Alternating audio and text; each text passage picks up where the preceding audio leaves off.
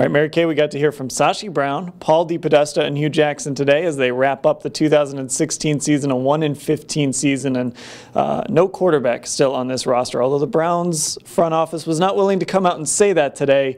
Are you buying it? Do you think the franchise quarterback is on this roster? You know what? I really don't. I think, I don't think they're willing to say that yet, but I think they know it too. I think they realize that right now, hey, Cody Kessler is a good developmental quarterback.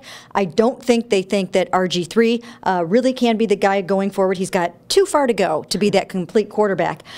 So I think that they will leave no stone unturned in the offseason. I think they'll look in trades. I think they'll look in the draft. And I think Hugh, as they said, will have a huge role in that. Yeah, I think the driving force behind them getting that quarterback this offseason was the man sitting in the middle today, the head coach, Hugh Jackson. The other thing that they talked about was the #1 pick briefly. Will they trade the pick? Of course, they traded down from #2 last year, and Sashi Brown did not rule it out. No, he didn't. And you know how these guys love to acquire picks. But I think they're at the point now where they have to add impact players.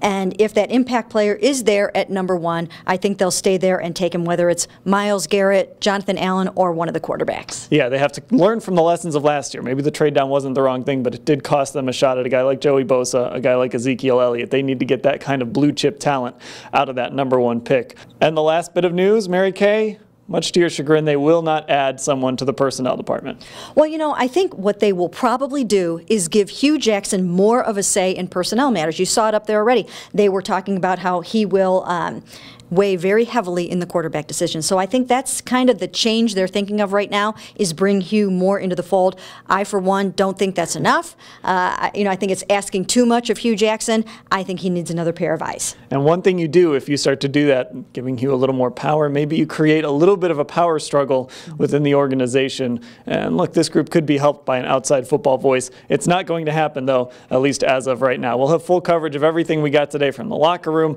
and, of course, from the press conference with Hugh, Sashi, and Paul DePodesta at cleveland.com/Browns.